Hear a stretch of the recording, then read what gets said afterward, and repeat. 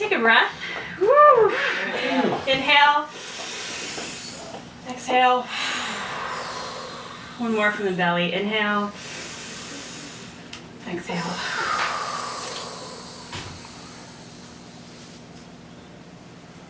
I was speaking with a friend earlier about when you start doing yoga, how it shows up everywhere.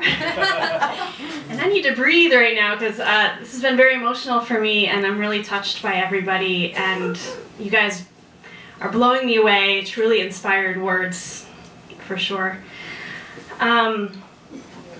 Yes, my mother went through the journey of breast cancer and survived. Whew. Yeah. Me and my mom.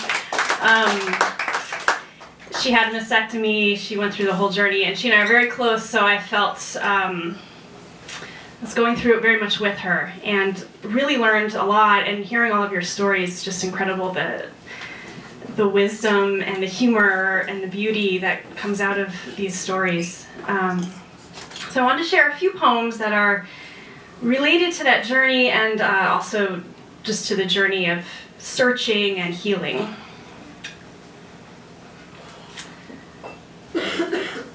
This first one is called Army Nurse.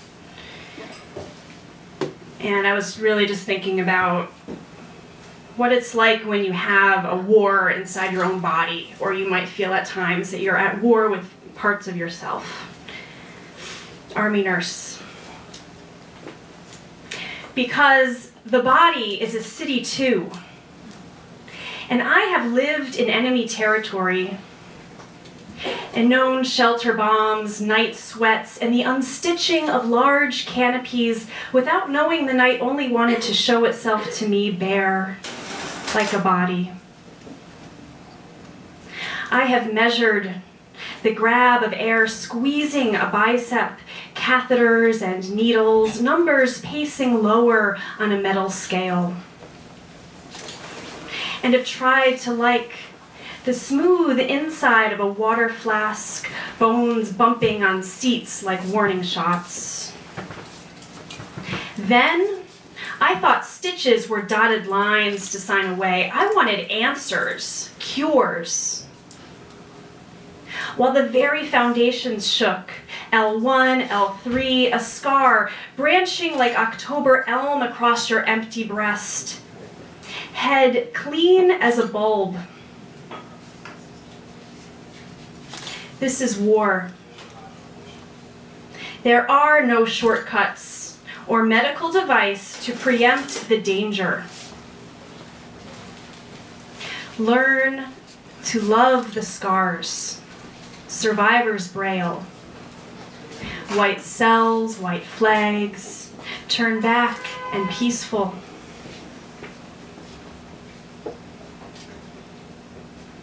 This is about that moment of searching. It's called shoes. In church, fancy ones, scuff-free ones, bejeweled, high-heeled ones, teetering to heaven. Bare wood between my fingers, the back of the pew in front of me as I slip off one shoe, two shoes, sinking in height next to Grandma, who is apparently reaching towards God with large hats. Now, in the meditation hall, socks roll through bones and pressure points, grip release, small prayer prints in deep carpet. Dear God, where do you want me to go? And how should I get there? In motorcycle boots, red high stilettos, bare toes.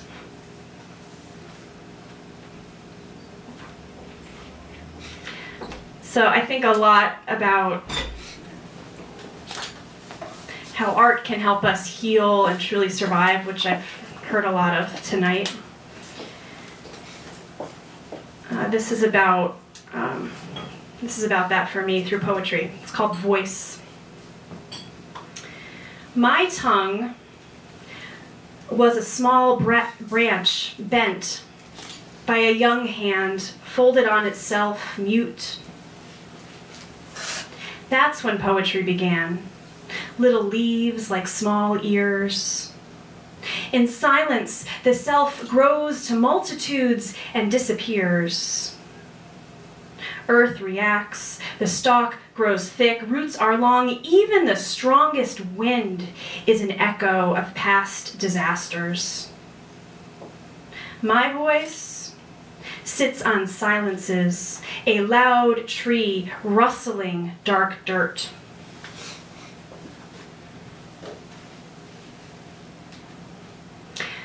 One more that I had to write on the back page of this book. It's kind of recent. Dear you, it's a letter. Dear you, your entire body is an envelope for your heart. Write yourself the love letters you never got. Go up the hill and empty your ears of the violence. There are trees and ground to hold them, like your body holds your heart. Read them. Take the time.